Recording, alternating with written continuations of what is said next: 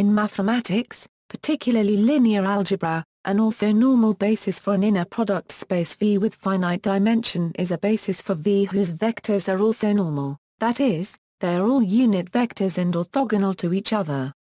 For example, the standard basis for a Euclidean space Rn is an orthonormal basis, where the relevant inner product is the dot product of vectors.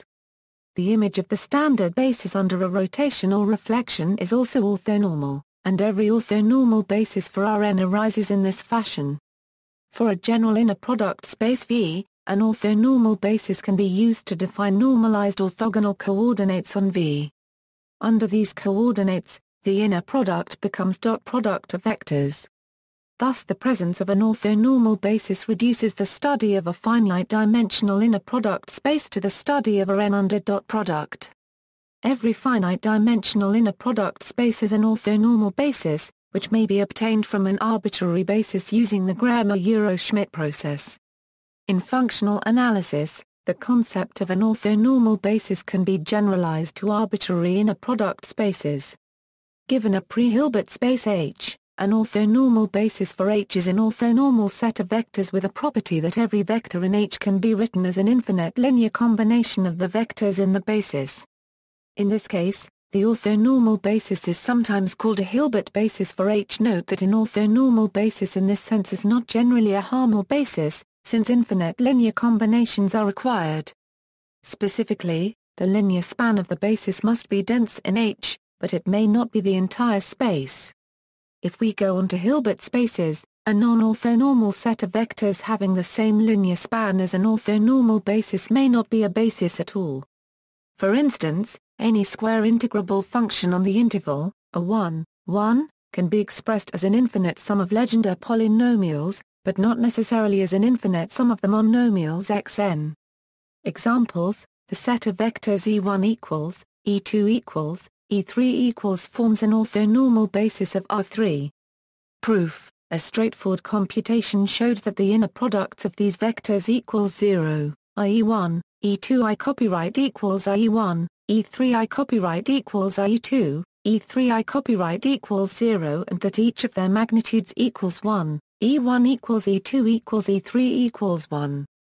This means that E1, E2, E3 is an orthonormal set. All vectors in A3 can be expressed as a sum of the basis vectors scaled. So E1, E2, E3 spans A3 and hence must be a basis.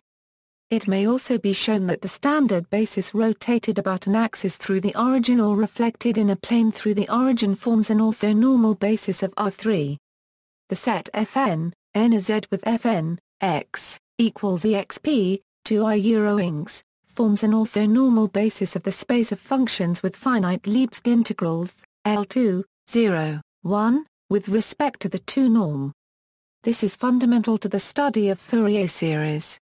The set eb, b a b with eb, c, equals 1 if b equals c and 0 otherwise forms an orthonormal basis of a 2, b.